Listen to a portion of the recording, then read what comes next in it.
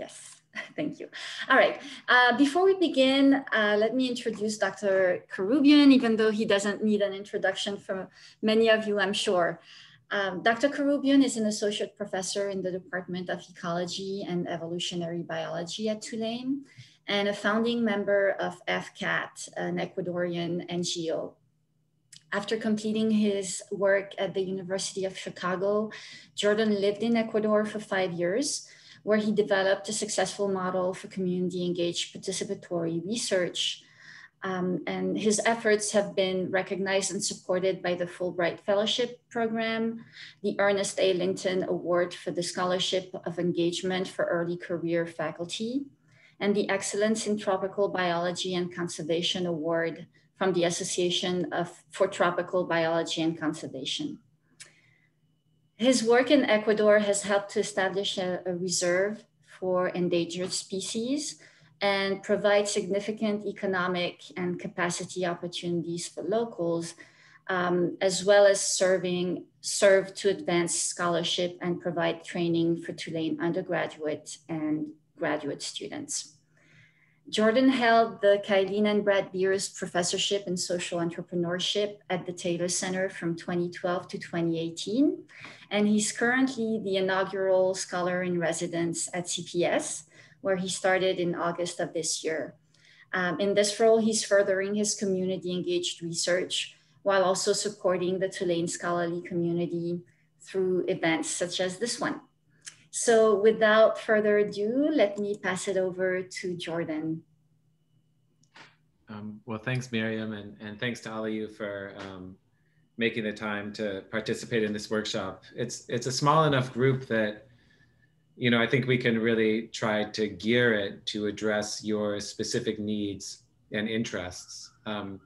So maybe I'll start by giving a brief overview of what I had thought about, you know, talking about and focusing on, and then I'd love to hear from you guys about, you know, if that fits and if there's things that you would prefer to talk about either additionally or instead of that. So I thought I would give a little bit more introduction to myself and my approach to community engaged research.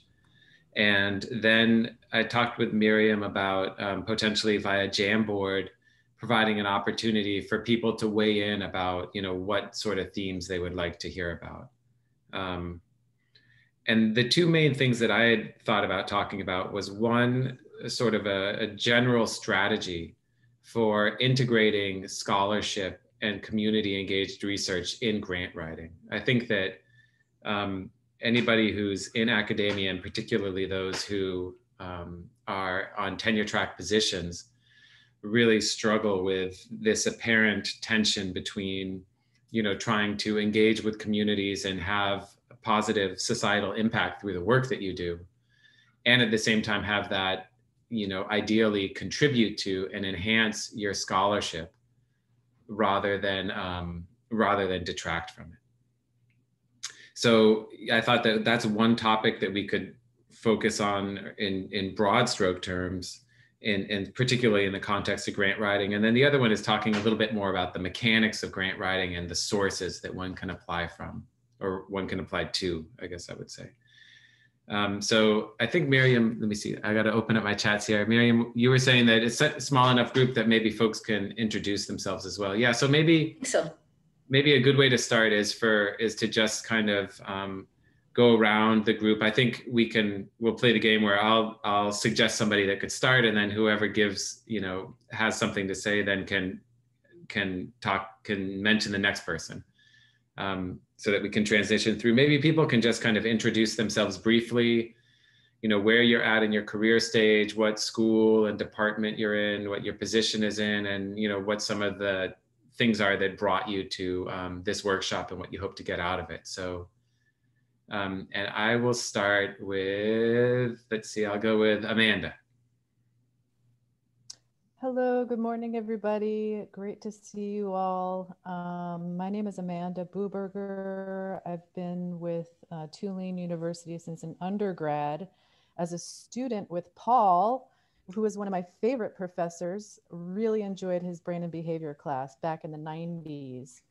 I took on community engaged research partnerships as part of my portfolio with the Center for Public Service back in 2000, I think it was 12, after some other people had been managing this sort of annual call for proposals. And now this cycle, Miriam and I will both be involved in this process. Miriam with the sort of faculty-led approach, and myself with the community-led approach to community-engaged research. I've been supporting partnerships, community-engaged partnerships for the past 20 years through Tulane, and it's been an absolute joy to really listen to community partners about their needs and their approaches and their assets, and really work with them to see research and engagement through fruition. I'm really excited to learn from Jordan today because I've read through his proposals and I've read through some of his work, and I know he really puts the community at the center of his work, and I truly respect that and believe that that's the approach that we all need to be working from. And I will pass the next introduction over to Paul. Okay, thanks for the shout out, Amanda. Of course, that was fun. I recall those days. I'm somebody who has become increasingly interested in community engaged research. This started with work that I began many years ago with the local organization, the Roots of Music. And my research, I'm a psychologist, behavioral neuroscientist, and I'm interested in how music and musical experience, sorry about that, musical experience shapes brain and cognition.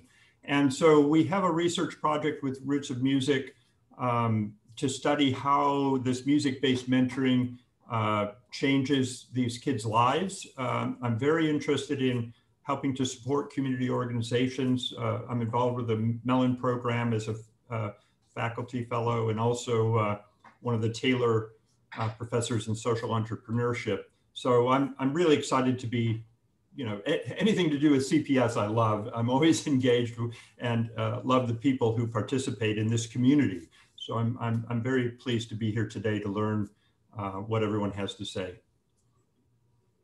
And I'm passing it to, I guess, Ace below me there. Good morning. There's no one around, so I'm going to take this off so that you can hear me better. I just started as a master's student at the Tulane School of Public Health and Tropical Medicine this semester. I'm actually applying to move into the MS PH in biostatistics starting in the spring.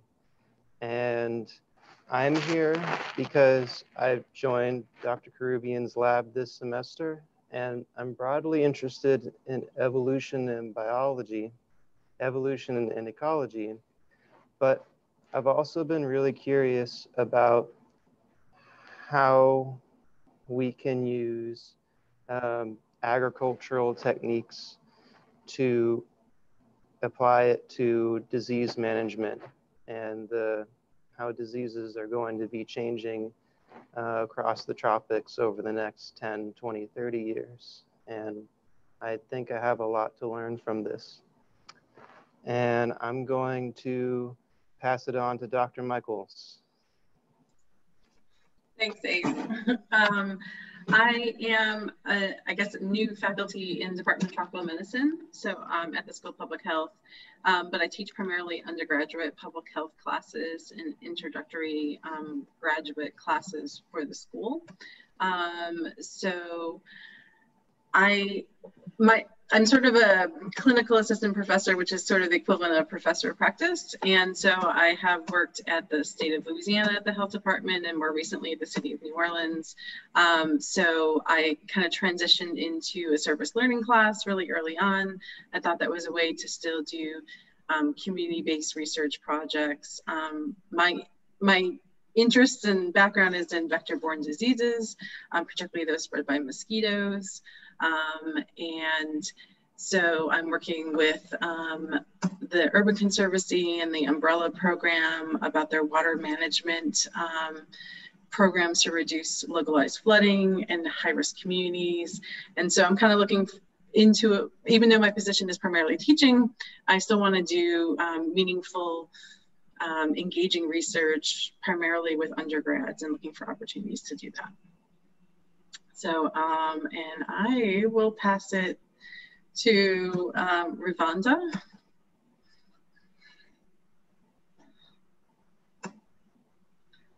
Oh, but we can't hear you, unfortunately. You're muted, Rivanda. I don't know if she's muted, but we can't hear her.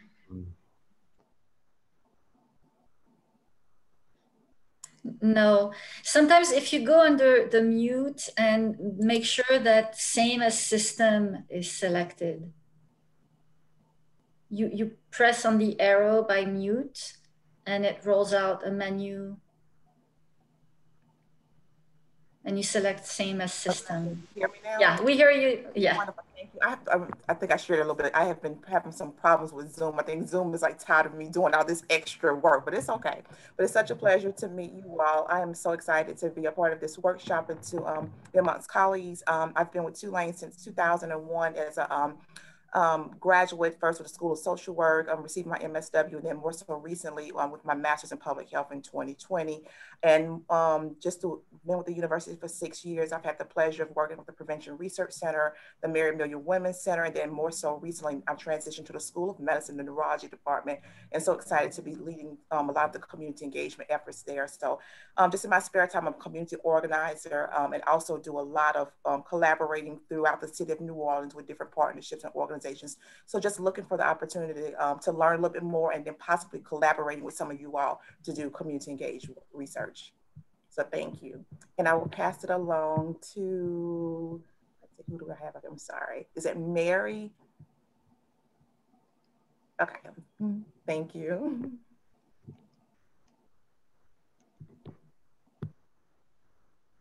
Okay, can everyone hear me? Yes, okay. I'm sorry if there's a lot of background noise. I'm in a coffee shop. So my name is Mary Goldman. I apologize for the mask. I am a visiting assistant professor in the English department, and my kind of dissertation research was in, had kind of a community engagement component. And this is just my, I guess, my third semester at Tulane. And I currently teach writing. So my PhD is in English, but more specifically in writing studies. And kind of my, I guess my long-term, one of my long-term goals, and I'm still really in the planning phases and the idea phases, I really want to develop a mobile community writing center, sounds like some kind of like mobile, I don't know, center that can like go to places where people need communication and writing support, so they don't have to come to the university to do that. So that's kind of my long-term vision, and kind of more immediately, I'm teaching a group of sophomore honor students this semester, and we're currently working on grant writing. So some of this is just to kind of hone my own skills. So anyway, I'm really excited to be here. Thank you. And let's see, who is left? Maru, I'm gonna butcher your name. Marjorie? Yes, Marjorie. Yes. So I'm new with the Brinson Family Health and Healing Center. I'm the bilingual wellness program coordinator through AmeriCorps Vista. And I'm going to be working on capacity building and program expansion, eventually do grant writing. So I'm here to kind of learn those skills and yeah, just to get ready for when I'm doing that kind of stuff. And I'll pass it on to, is it Aye? Hello, it's AJ. Yeah. Sorry, I was late, so I missed. I assume we're just introducing ourselves. Is that? Yeah, just a brief introduction. Glad you could join us. Cool. Yeah, thank you. Yeah, I'm a PhD student in the CCC program, City, Culture, and Community. So specifically affiliated with the sociology department. I'm also a participant in the, a first-year participant in the Mellon Fellowship for Community Engaged Scholarship. And that's how I heard about this workshop, and that's why I'm here. And just so you know, I'm sorry, I might keep my video off. I'm actually also in the middle of an exam, but really wanted to kind of like listen in. So I'll kind of have this in the background, if that's okay. That's dedication. And I think we have Aye, who didn't go. I'm not sure how I'm pronouncing your name right. You're muted. Hi, everyone. Can you hear me now? Yeah. Yes. So my name is Ai. Hi. I'm the PhD student in the Global Environmental Health Science Department. I currently work on the study dealing with the fully recovered COVID-19 patients. We try to study on the neuropsychological effects on the recovered patients and basically just try to come to the conclusion and maybe suggest for the future recommendation for the medical aspect of it. And this is in the collaboration with the School of Medicine. However, I joined this seminar based on my other project. I'm also the executive director of the Taylor Foundation for the Arts and Science. We are trying to create an intervention program dealing with the PTSD population. The target group is the veterans. Basically, we will incorporate the arts activities such as martial arts, ballet, classical music to be part of the intervention process, as well as the PTSD therapy session to kind of keep track of their developments. So I would like to hear what everyone has to say or suggest in terms of grant opportunity or sources, or if you would have any input on anything, I would be more than welcome to hear. Thank you. Okay, great. I think that brings us full circle. Well, it's clearly a diverse group of people, both in terms of interests and specialties and positions and career stage. So I think I'll try to make it as meaningful as possible. And I really encourage you guys to please be proactive about asking, if there's things that are of interest to you that we're not specifically addressing, please be proactive about letting us know. So it seems to me that most of you have already sort of have community engaged projects that are up and running in most cases. We could spend a little bit of time talking about developing community engaged projects and what in my experience has been the predictors of success in that, because over the course of my career I've had some tries to do that have not worked out that well for me, that haven't ended up failing, or at least not being successful in the way that I had imagined, and other ones that have been more successful. So maybe I'll just take a couple minutes to talk about my own experiences with community engaged research in particular, and then we can start to focus in on the grant writing a little bit more. So when I was getting my PhD, I got my PhD from University of Chicago, which was very much sort of a ivory tower type of institution, and I was doing research that I found to be really interesting intellectually, but I was really frustrated by not being able to have a real world impact. And when I finished my PhD, I would have bet the farm that I was not going to become a professor, that I was going to transition out of academia and into more applied type of work. But, sort of as a bridge, I ended up taking this position down in Ecuador, which over time, in a very organic kind of way, evolved into what in many regards is a successful community engaged research program. And I think that the two real hallmarks for me as an academic that have been successful, that have contributed to that success, one is, which many of you that work in this sphere already are going to know, but is that, identifying and empowering members of the community that you're working in and with is fundamental to any successful community engaged research effort. I think it doesn't work very well when you sort of come from the outside and don't have strong allies within the community that really are the people that you're empowering. So fundamental to my efforts, and really in many ways, it's just good fortune that brought me in contact early on with people from the community where I work with in Ecuador that, were well respected and well regarded within their own communities, and that really, I shared their vision of what needs to happen in those communities to have positive change. And, I've really seen my mission as investing those people with the skills and the power and the resources that they need to move forward on that. And that's been absolutely fundamental. So where I work in Ecuador is a, remote, it's a rural landscape that, 50 years ago was almost all rainforest. And it happens to be exceptionally rich in terms of biodiversity. So, there's more species there than almost anywhere in the world. And many of those species are found there and nowhere else. But Ecuador is also a developing country with, the highest population density in South America.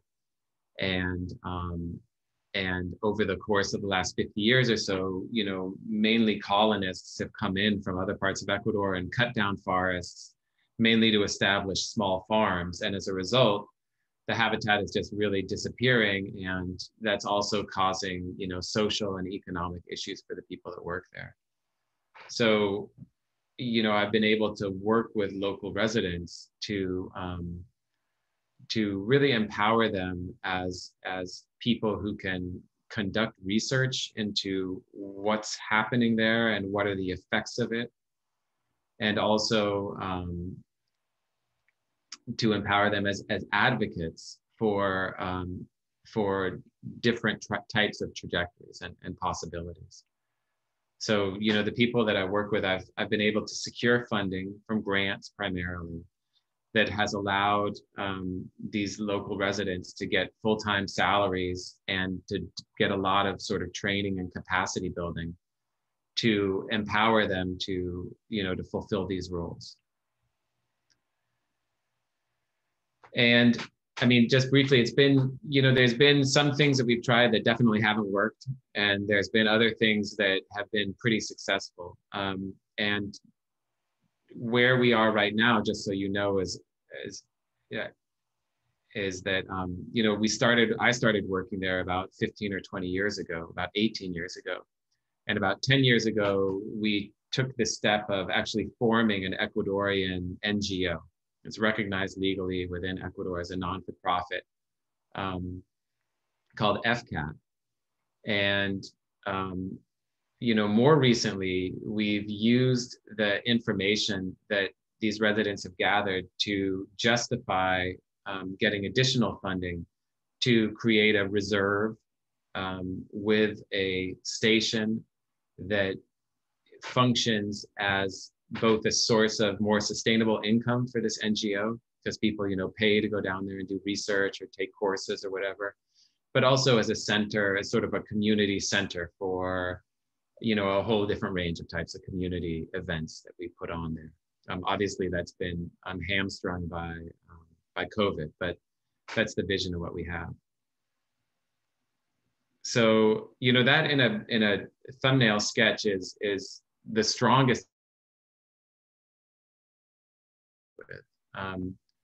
I've also been involved, you know, when I moved to Tulane about 10 years ago and started as a faculty member here, it was right after the Deepwater Horizon oil spill happened. And I started research into brown pelicans, which is, you know, the state bird of Louisiana, which is also, it was actually extirpated in the state of Louisiana in the 60s because of DDT. So it was completely, the state bird was completely erased from the state and not present here, but then it was reintroduced subsequently from populations from Florida, and the population started to grow again. It actually just got delisted from the Endangered Species Act when the Deepwater Horizon oil spill happened. So I started doing research in that. I tried to do a community engaged piece around that. It ended up not working out that well for me, and I ended up abandoning that as a project. And then more recently, I've started doing work on mockingbirds and lizards, even more recently, here in the city of New Orleans, and how they're affected by exposure to lead. So that's a theme that intersects with some of you who work in more sort of public health aspects. And I'm, you know, starting to work starting to develop community engaged perspectives on that and angles on that in the context of working here in New Orleans. But that's something that's moving along much more slowly and is in much more sort of incipient stages. So I feel like I've had exposure. Excuse me one second.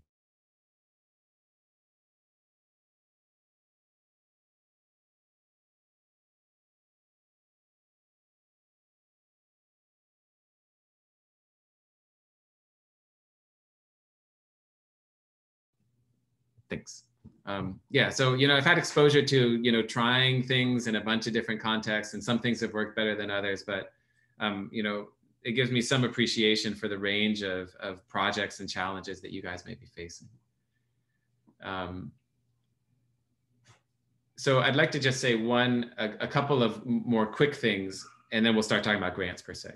So one other quick thing that I wanted to say is that a lot of you are not on tenure track positions, but for those of you who are thinking about it, I think that, you know, one thing that has emerged for me that's been notable for me has been finding a way to merge and really create synergies between the engagement and the scholarship. Mm-hmm. And I think that's a major challenge that's really fundamental to promoting community engaged research. It's, you know, I think it's something that acts as a major deterrent for many faculty members, you know, especially pre-tenure faculty members, but also those that are post-tenure, in terms of this perception that every hour that they spend doing community engagement is an hour that's taken away from work that they could have done publishing a paper or, you know, advancing in terms of the metrics that matter for the promotion and tenure committee. And in my own case, you know, I've been able to develop a model where really the one hand feeds the other. And it's ended up putting me I think in a very strong position in terms of advancing my own scholarly career within Tulane. So I don't know how much interest there is in talking about that. That's something, if people want to, we can circle back around to and unpack a little bit. But it's something that, you know, for me has been really fundamental to the success that I've had in community engaged research, is feeling like there's not that trade-off that exists. So if it's useful, we can talk about ways to conceptualize, you know, that merger and synergy between scholarship and community engagement, and the ways to work that into grant proposals. So that's one, you know, that's one piece that I wanted to mention. And then the other piece that I wanted to mention is that the project that we have in Ecuador has really developed over the last few years to become a multifaceted and multidisciplinary type of project, where we're increasingly incorporating you know, research collaborations with people from a wide range of disciplines, including, you know, public health and other areas. And I'm very open to my hope. In fact, one of the things that really excited me about the scholar in residence position offered by Center for Public Service is the opportunity to use the community engaged research program that we have down in Ecuador as a venue to encourage more collaborative research and other perspectives on community engagement. So I welcome you guys to, to think about if there's ways that, if it seems like it's something that might be of interest or possible, both for, educational opportunities for students, like study abroad type courses, as well as, student research, as well as, more formal research. That's something that I'm really excited and motivated about.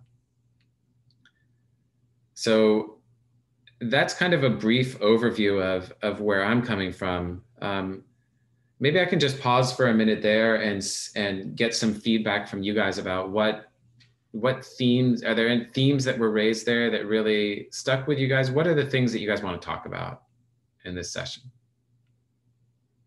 Because we can also have a much more sort of nuts and bolts conversation about grant writing.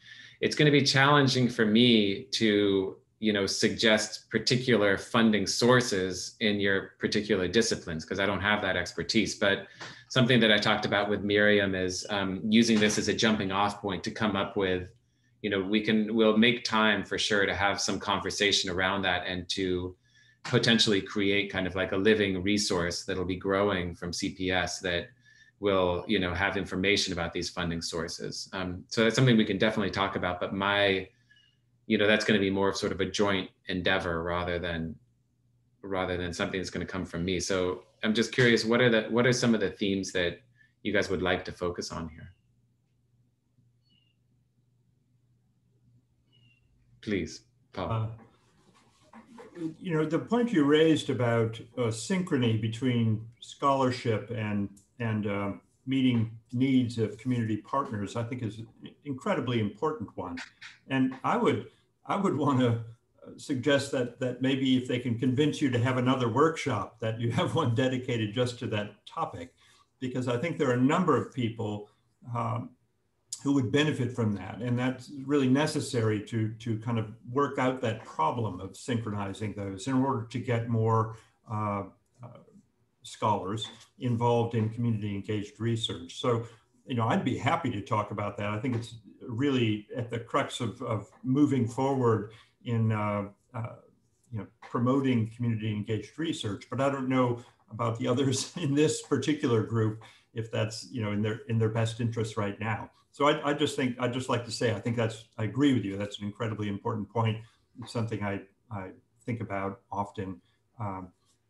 As far as the grant writing part of it, I would like to talk to or have some conversation about, especially about, and maybe it's related to your point, is grants that both serve the community partners and their needs, but also can in some way support the researchers and the resource and provide the resources necessary to conduct the research, the scholarly research, as well as support the community partners. And so far I've found most agencies, and maybe I'm just not looking in the right place, but they seem to, their agenda seems to be to either support the nonprofit or the community partner, or they're more interested in the scholarly research into mechanisms or things like that. So that's one topic I'd like to explore if others are interested.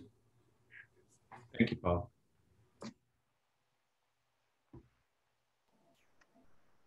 I guess one of the barriers that I've had to looking at or writing grants is kind of, as you said, actually kind of conceptualizing or having a model of writing that can really say, or I guess connect what I get the higher ups would see as two disparate topics. I guess in my specific example, I've been reading a lot about variation in the immune system across different animal taxa. but it's really hard for me to say, look, there's something going on in why these invasive species or these groups of birds have evolutionary variation in their immune system. This is going to help support public health measures or predict where disease spillover might happen. And because I don't think a lot of people think about it that way. So how does that bleed through in the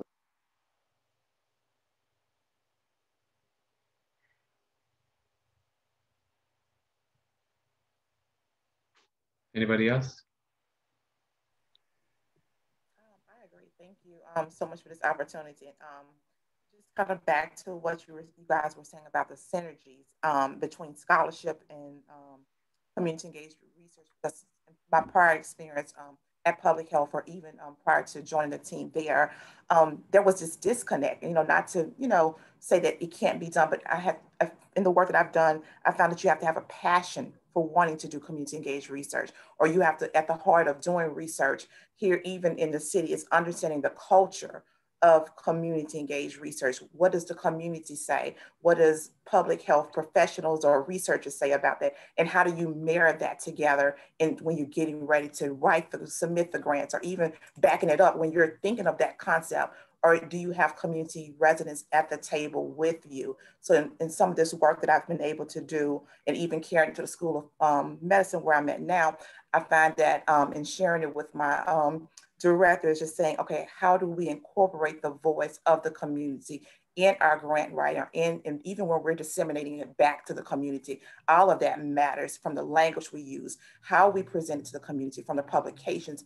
All of that matters, that we make sure that we include the community's voice in that. But we find a way to where we're meeting our funders.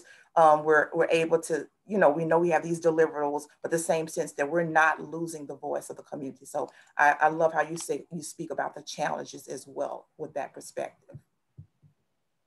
Okay, great. Yeah, thank you guys. Those are all, really good and layered, sorts of questions and comments. I mean, I think that I'm going to try to answer all of those questions at the same time, I think, by saying that, when I started doing community engaged research, kind of to Ace's point, I think, like in a number of cases, the actual scholarship that you're doing, it may or may not be one and the same as the actual interaction and impact that you're having with the community.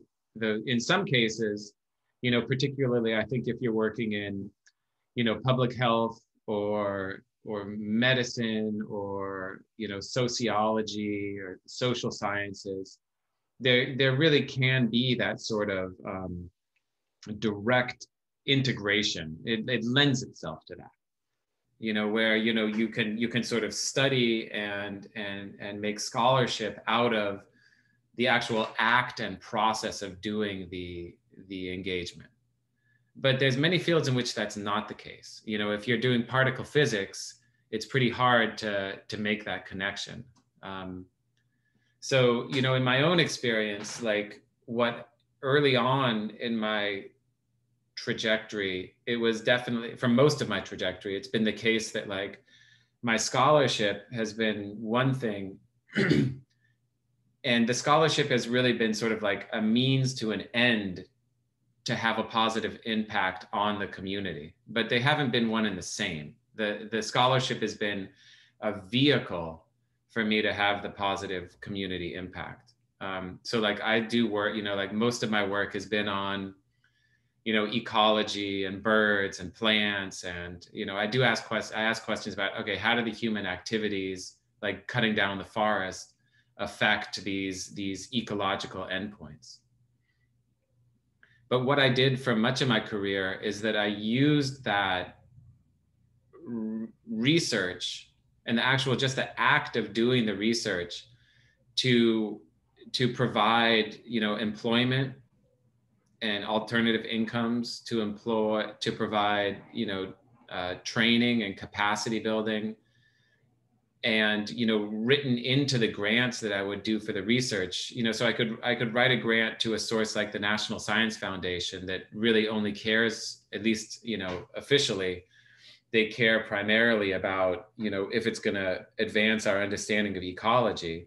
But in order to do the ecological work, I can get budget and money for, you know, salaries for people to do, you know, who are doing the work, the researchers, and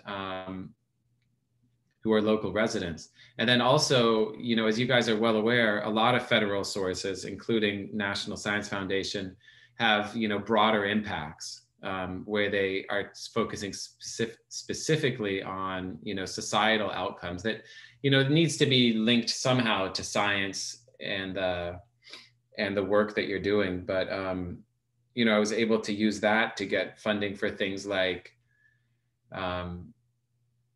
you know, education and going to the schools for education, or, you know, gender equity type programs, or, you know, things like that. So that was my model for a long time. And then at the same time, under that model, I was able to also access funding from, you know, mainly foundational sources that they don't really care at all about, you know, whether you're advancing basic science. What they care about is, you know, either, in my case, you know, charismatic endangered species of animals, or, you know, the people, the communities. So, you know, in the model that I developed, I could also go to those sources and I could say, you know, here's these people that are, you know, marginalized economically and socially, and if you give me this money, I'll be able to provide them with full-time employment and training that's going to make them, you know, more competitive for, you know, other jobs, or going on to get a university degree, or, you know, helping with their education, et cetera. So these sort of societal benefits that also actually ended up contributing to my scholarship, in the sense that the job that I was creating for these people was to do the scholarship and also be, you know, sort of a conservation advocate. So there was that sort of circularity where I could draw from those two different funding sources. And that was, you know, I mean, I've been able to keep this project going for almost 20 years now with full-time staff. Some of them have worked full-time that whole period. And being able to turn to those two different funding sources has been absolutely fundamental. Jordan, if I may interrupt you briefly, yeah. Not to go into funding sources that specifically applied for your projects, but how do you do the research to find funding sources? Well, where do you start from? Yeah, when I go, I mean, a lot of different ways. I spent, you know, a lot of different places, but when I go to a conference and somebody gives, every talk that I go to, I'm like, I will perk up no matter how boring the talk was in the acknowledgement slide. And I'm, you know, who funded that?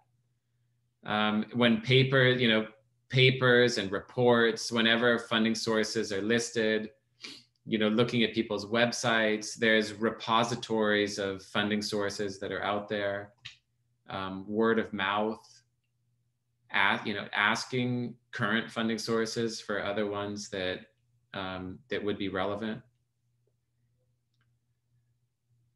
Those are the main, you know, those I would say are the main strategies that I've used to identify funding sources. So I want to talk more about the actual relation, you know, the grants per se, but I do want to just kind of continue this stream that I'm talking about, because two things that have happened in my own trajectory that recently, like in the past 3 or 4 years, but that I think are relevant, are one, we opened up 2 additional funding streams for the community engaged work that we do. The first is that we invested in building a field station that charges people when they come to the station. So, you know, if people are bringing a study abroad course, or they're coming to do research or whatever, like they come and they stay at the station, and they, you know, they pay a fee that provides, at least when, travel resumes, will provide, a steady and predictable source of income that doesn't depend on the vicissitudes of grant cycles and grant writing and stuff like that. So, if you have a relationship with a particular community and you see it as a long-term relationship, I mean, trying to think about those alternative sources of income that can provide a steady stream for the community so that they're not essentially dependent on you for grant writing is an important one. And then, hand in hand with that, I've also really worked to build the grant writing capacity of the Ecuadorians that I work with. And, for some of the people I work with, like people who essentially have like a second grade education, like they're not going to be writing grants to the National Science Foundation that are going to get funded. But, there's other people that I've worked with over time. We've grown to include not just people that are specifically from this community, but also Ecuadorians that are, they have undergraduate degrees. In some cases, they have master's degrees. And they, I've taught them over the course of time to write grant proposals. And it's taken time, but now they're getting grant proposals. I mean, they can do it from top to bottom and bring in, one person I work with brought in, a few $100,000 last year in grant proposals in the writing that she did. So it goes back to, another sort of fundamental precept of successful community engagement work is that it takes, it's built on relationships and it takes a lot of time, so in my own case, like I'm committed to working with these communities and in this place, for the duration of my career. And that's made it easy to, think about, okay, it might take 5 years to achieve this or 3 years, but it's a good investment in the long run. And then the other thing is donors, individual private donors, which can be a challenging thing to do. And it can be very frustrating to work within the Tulane development office, but, both within, or advancement as it's called now, but both within Tulane and also just, connections that you may have or may be able to develop. That's been another source that we've been able to develop. So that's one thing that I wanted to say. And then the last thing that I wanted to say, and then we can switch gears a little bit or open it up for discussion, is that in my own trajectory, like I was talking before about, the scholarship that I was doing didn't really have anything to do about the scholarship of community engagement per se. It was a vehicle to achieve positive outcomes for the community. But over time, as this project has deepened, I've gotten to a place where really the scholarship that I'm trying to do right now is one and the same as the community engagement. And the way that I've done that is by, again, over time, like developing a space where I can collaborate with people who have the expertise needed to do that work. And in my particular context, what it's really about is like, what are the factors that affect how these local residents are managing their natural resources? Like, why is it that one family decides to cut down all their forests to put in cattle, while the neighboring property, retains 50% of their forest and grows cacao or coffee on the other farm? Understanding the cultural, social, economic, gender types of factors that influence those decisions, and then asking. So that's totally outside. I don't know anything about how to do that work, but it's outside of my wheelhouse. But what I do know is to ask questions about how does that affect the natural system? And then that leads to another natural question, which is, how is it that these changes in the natural system are affecting, health and nutrition and, economic and, sort of happiness, well-being indices for these same families. So really understanding those dynamics is what I'm interested in. And I've formed, collaborations with anthropologists and social scientists and people in public health. I'm actively trying to do that, to take this sort of integrated approach. And in that perspective, you know, like the initiatives that we're doing around community engagement are almost like little mini experiments within that. Like we can quantify what the impact of a particular initiative is by having before and after, you know, types of responses. So that's kind of where I see, and you know, to Paul's question about the integration piece, you know, that's, I don't think you need to have the two be one and the same. I think you can be, you know, publishing papers that really have nothing to do about the community engagement, as long as the scholarship is somehow, I mean, the trick there, the crux is that the scholarship itself, the act of doing the scholarship needs to somehow, I think, you know, transmit the positive impact to the community, even if the scholarship has nothing to do about what you're actually doing in the community. But in my own case, you know, it's I think just because of the particulars where I'm working, it's been moving towards that sort of merger, you know. So I don't know, that was a lot of me talking there. And I think I tried to answer all those questions in that little spiel. So I don't know, maybe we can have a little bit of conversation about that, and then we don't have a ton of time left. So then maybe we can switch gears to talk a little bit more about the mechanics of grant writing and finding sources, or does that make sense?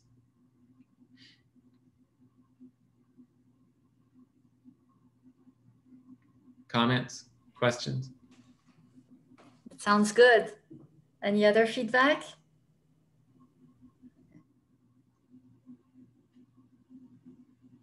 Okay, so let's switch gears and talk a little bit about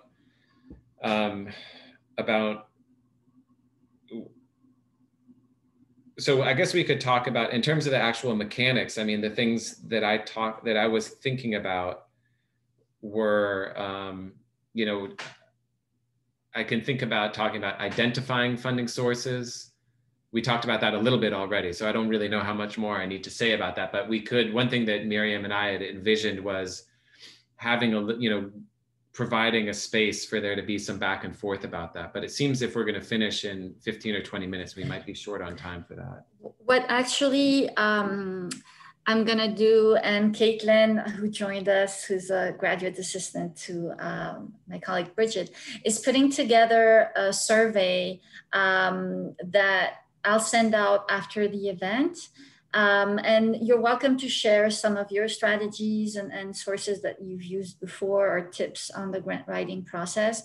But I'm going to send out that information, that survey for you to fill out, and it'll be a repository of resources that we can share amongst people who attended today, but also my idea is to have it live on one of the CPS resource hubs, so that other faculty and students can consult that at any time, and it can grow over time. Great. I think that's going to be a hugely helpful resource. So maybe we can, I'll talk a little bit about relationships with funding sources, and then we can talk about, I don't know if it would be helpful to talk about actually, you know, drilling down a little bit into the mechanics and strategies about the grant writing, which in some ways is going to depend on the funding source and what their priorities are and what the format is and stuff. But in broad stroke terms, we talked a little bit about, you know, different strategies to find funding sources. You know, I definitely recommend like having it's really hard to have an up-to-date document about funding sources, because they just, you know, their websites change, there's, you know, sort of like priorities or that shift. There's, you know, different funding sources that blink on and off. So it's really hard, you know, it's hard, it's work to maintain kind of like an up-to-date document. But at the same time, it makes sense to at least have like, you know, some kind of Excel spreadsheet is what I have, where you just have like the list of the potential funding sources, and every once in a while you can kind of circle back around and just see, well, what's going on with those guys, you know? Can I ask a question about that? Yeah. Have you ever, I guess, had a grant accepted to a funding source where you're kind of surprised or like had it, I guess, rejected in a way?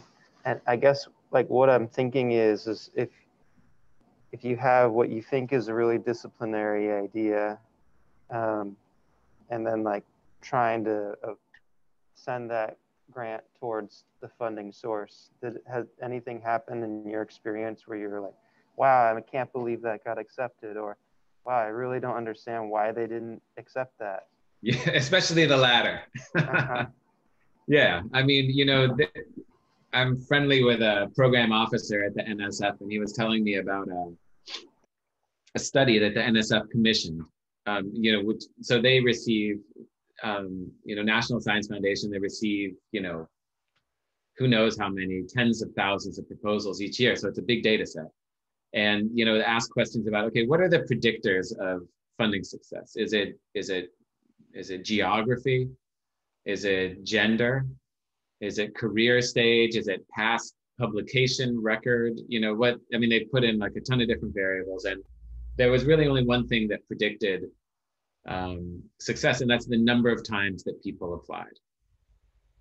You know, it's really, really hard to predict what is going to get funded and what's not going to get funded. And I mean, there's been proposals that I've been frankly embarrassed to send out that have gotten funded.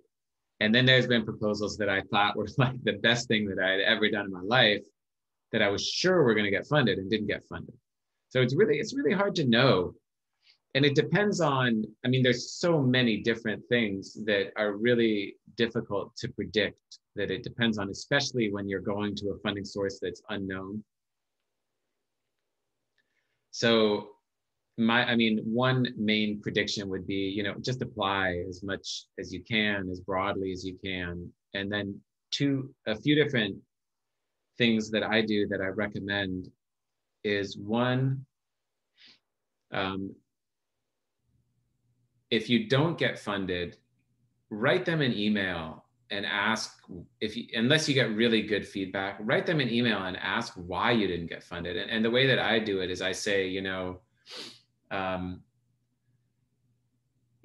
totally understand, you know, try not to be bitchy about it. Like, you know, don't be like, I can't believe you didn't fund me, but be like, you know, I'm sure you had a lot of great proposals and I totally understand, but, you know, I'm hoping to come back to you guys again in the future. And it would be really helpful for me to know, am I in the ballpark?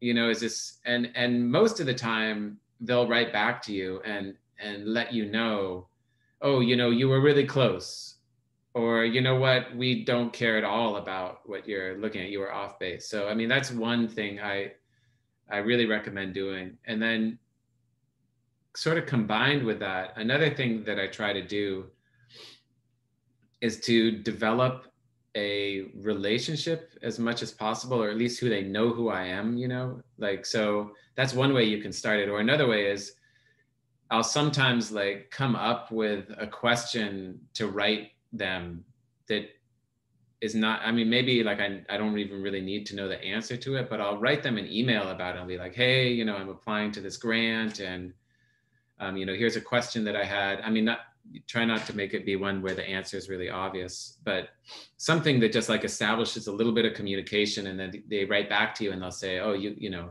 here's the answer to that question. And you can say, oh, thanks so much.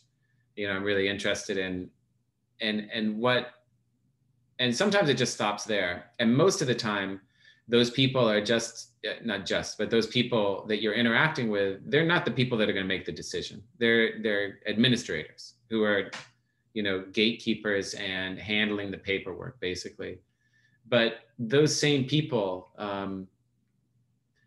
can really end up giving you some really important information sometimes in terms of the funding. Like I've had people that have written back to me and said things like, you know, just out of the blue, like, you know, this one that you're applying to is 10 times more competitive than this other program within our foundation, you know, so, you know, things like that sometimes it's not every day that happens, you know, but I think it does help to kind of like be a known quantity for these people, i.e. someone that they at least recognize the name and institution, and then to, you know, as much as possible, develop a relationship with them, so that, because I think it does, you know, it's been helpful for me to have that. And that's, you know, that's, and I'm being clear to say that it's not just the, you know, the director of the foundation or the program officer of the agency, although those are also really important relationships, but it can also just be, you know, the people that are sort of the gatekeepers and the administrators. Sorry, I have another question. Actually, I would like to ask for your input. So I found myself walking between the line between the academic grant proposal as well as the private sector nonprofit proposal. I found that majority of my academic proposal get funded, but it's kind of harder for the nonprofit sector to get funded with the type of similar grant. So do you think the relationship between the organization that you have would affect the chance of getting funded for the grant? Because when I wrote the grant proposal, I was actually with the Emory University. So all the grants that I got funded, it's 100% got funded for all of them. But when I wrote a grant based on my the foundation, we pretty much have less chances because of most of the grants that got funded, they already have like a strong relationship with the grantors. So I would like to ask for your input. Do you think that factor would play into your opportunity of getting funded? You know? Yeah, I mean, I do think that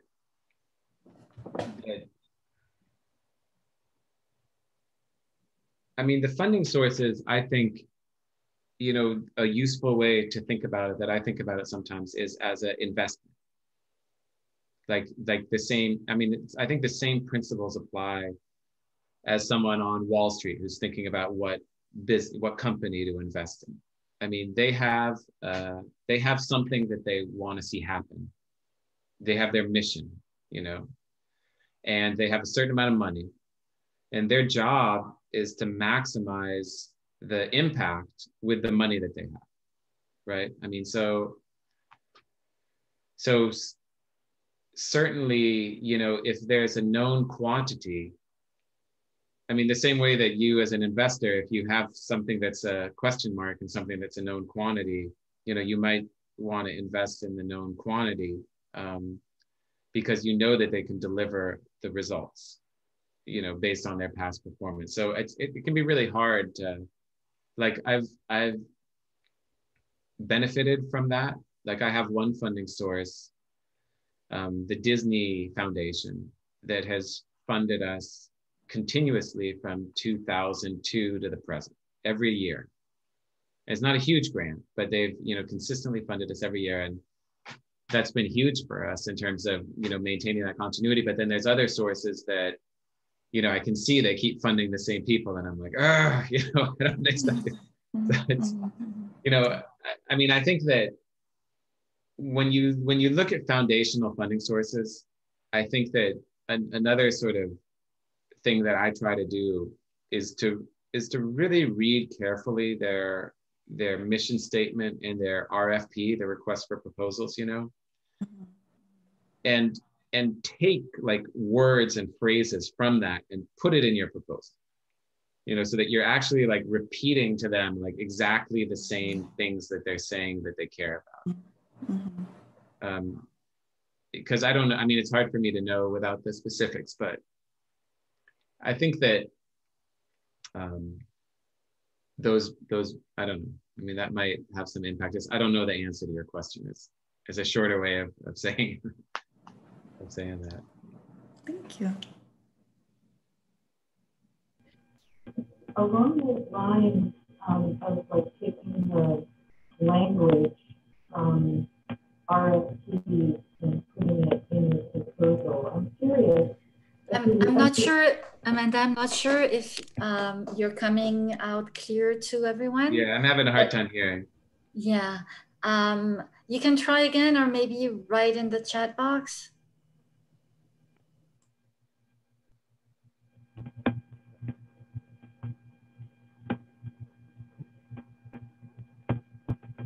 And in the meantime, does anybody want to jump in with another question?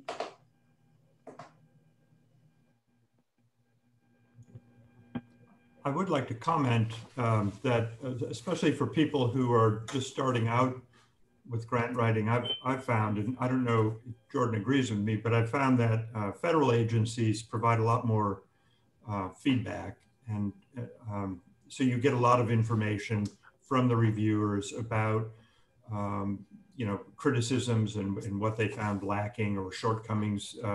Whereas with private foundations, at least in my experience, rarely do you get that kind of feedback. So I appreciate your point of following up and trying to establish relationships or trying to solicit feedback from them.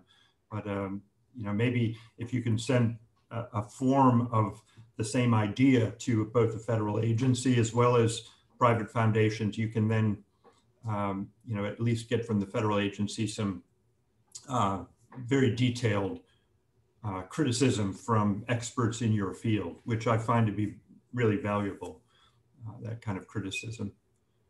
Yeah, that's a great point, Paul. I mean, I think that, there's two, I think, important sort of, perspective on this is that there's two different ways, at least, there's probably a million different ways, but I'm thinking of two different ways that a proposal can fail to get funded. One is because the subject matter just doesn't fit with what they want to fund.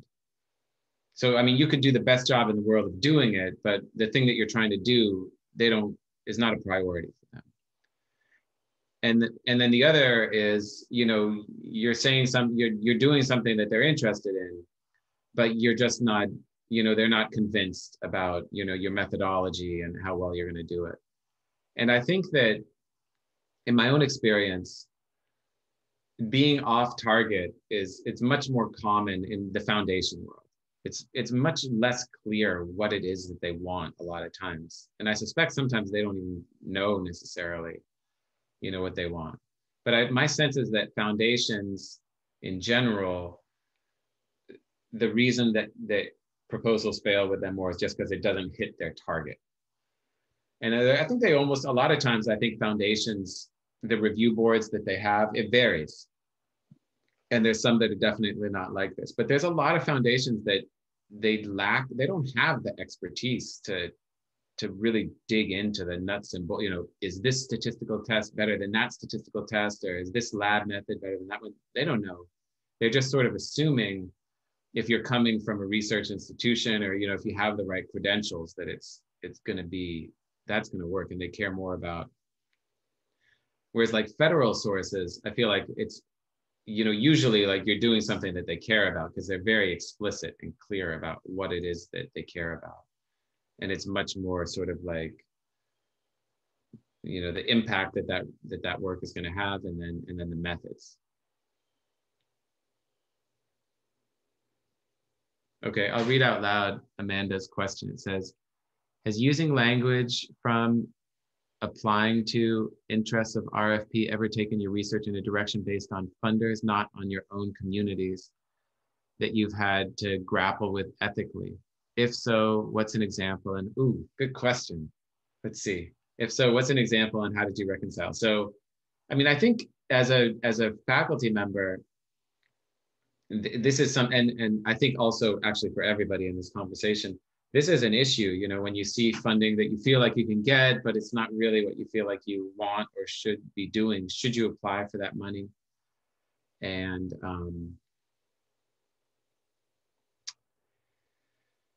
yeah, I mean, that's definitely been the case for me. There's definitely been times that I've gone after funding and been, sort of lukewarm about actually implementing the project. And in some cases, and then sometimes I've gotten the funding. And I have done, you know, it depends. I mean, when it gets to the actual implementation stage, if there's like a real trade-off between what we're doing already and then what this grant is calling for us to do, I have never returned the money. But there's times when, you know, we've done like the very bare minimum on those proposals. To be honest, I mean, we've done sort of a half-assed job on some proposals. And the reason why is, in my particular situation in Ecuador, you know, we cobble together these different proposals that sometimes are really quite small into larger projects that enable us to do, you know, larger scale projects. But so like, for example, if we have like, you know, 5 different proposals that are all towards monitoring this one bird, and then we get this one proposal that's like an outlier that's based on, that's based on, you know, looking at a monkey or a frog or something like that.